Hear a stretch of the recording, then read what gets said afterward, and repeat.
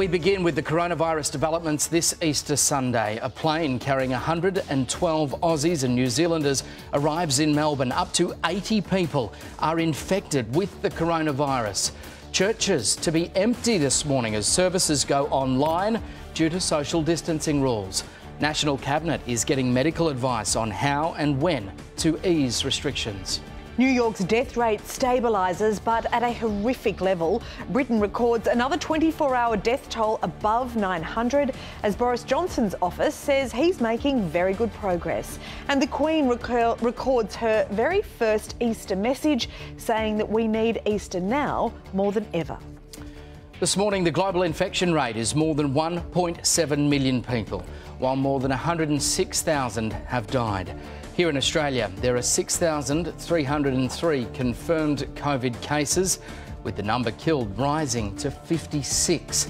In New South Wales, 2,857 people have tested positive. In Victoria, that number is 1,265. And in Queensland, 974 confirmed cases. Western Australia, it's 514.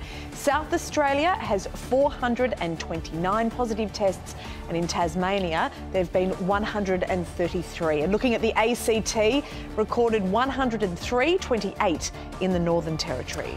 In breaking news, a Mercy flight carrying 80 coronavirus-infected Australians has just touched down in Melbourne. Here's a live shot of Tullamarine Airport where you can see emergency services are on standby. And we have a team of reporters with the very latest on the coronavirus pandemic. But first, let's go to Tegan Doling, who's at the airport. Tegan, an enormous operation underway there. Good morning, Matt. There sure is. As you just said, the plane has touched down here in Melbourne after a 16-hour flight from Uruguay. On board more than 100 Australians, and it's understood at least 80 of them are infected with COVID-19. Now, they have been on the Greg Mortimer cruise ship. They were meant to be going around Antarctica, but they have been anchored off the Uruguay coast for some time now. And finally, after a number of mercy calls to the Australian government, they have finally landed back here in Melbourne. What happens now? It's a huge mission to make sure that no one here in the public comes into contact with them. So every person who steps off that plane will be assessed by a doctor. Those who are sick will be taken by an ambulance to two of our main hospitals that are on standby for an influx of patients. Those who are okay will now head off to a hotel isolation. They have to stay there for 14 days and they will not be allowed back in society until that happens. It seems that our state government has learnt from the Ruby Princess debacle. Let's hope so. All right, Samantha Brett is at St Mary's Cathedral in Sydney. Now, Sam, Easter Sunday looking incredibly different. The churches are pretty much empty. Yeah, that's right, Mon. Good morning. Certainly a sombre scene here outside St Mary's Cathedral this morning. Usually at this time it is brimming with people, all getting very excited for that Easter Sunday service. Today, though, everyone, the congregation has been told to stay at home. And there are scenes like this not only here in Sydney, but right across the country and indeed right across the world. The last time that we saw Easter Sunday church services cancelled, well, that was back in 1919 during the Spanish flu.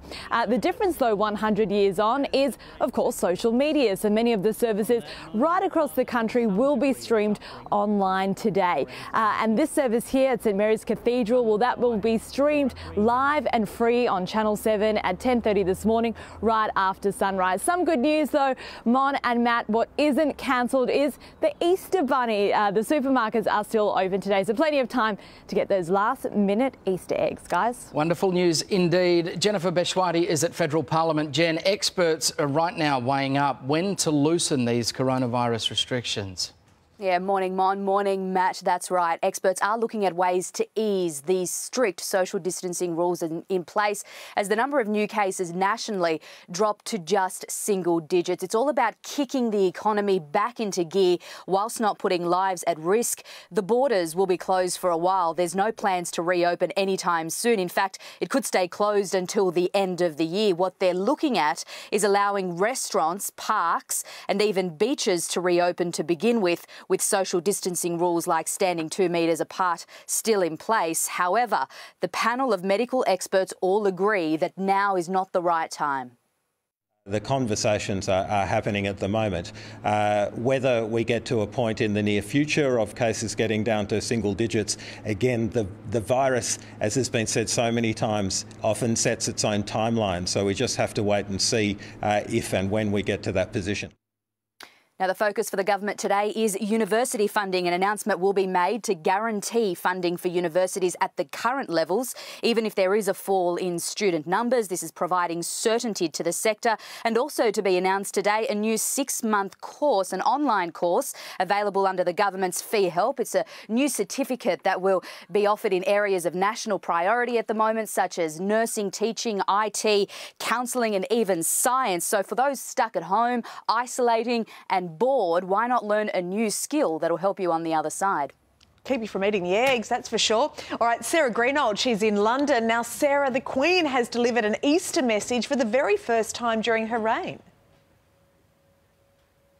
Mon, good morning. For the first time in her 68-year reign, that's right, the Queen decided to write this message with all the churches obviously being closed on what is the most significant weekend in the Christian calendar. It is now the second time she has spoken publicly about the pandemic after that historic address to the nation that she made last Sunday. This Easter message was recorded at Windsor Castle, and the Queen draws on her own faith to essentially reassure the nation, telling people that even though this Easter will be very different, if we all stay apart, we will be keeping each other safe. Take a listen. We know that coronavirus will not overcome us. As dark as death can be, particularly for those suffering with grief, light and life are greater. May the living flame of the Easter hope be a steady guide as we face the future. That message of hope is so needed here in the UK right now. Another 917 people have lost their lives in the past 24 hours. The UK's death toll is close to 10,000, and among the latest victims is an 11-year-old child and several nurses who had been on the front line.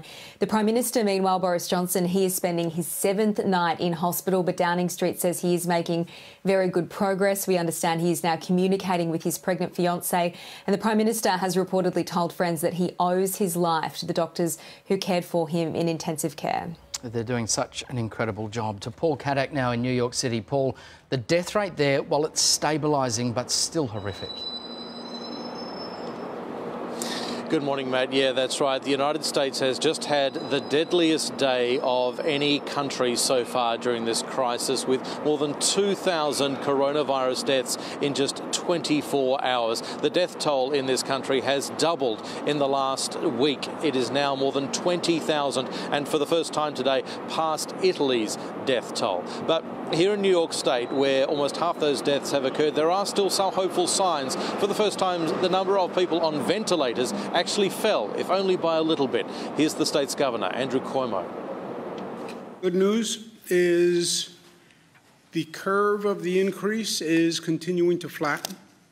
The number of hospitalizations appears to have hit an apex, and the apex appears to be a plateau.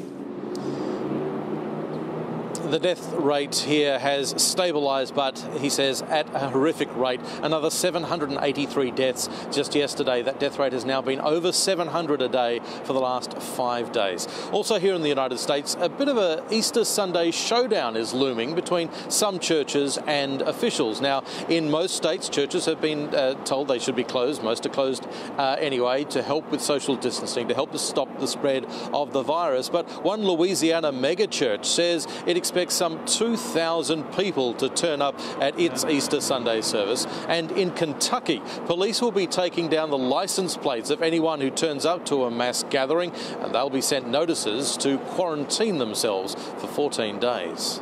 Extraordinary times. All right, listen, thanks everyone, to the whole team. You're bringing us some really important information every day. It's just mind-boggling, isn't it?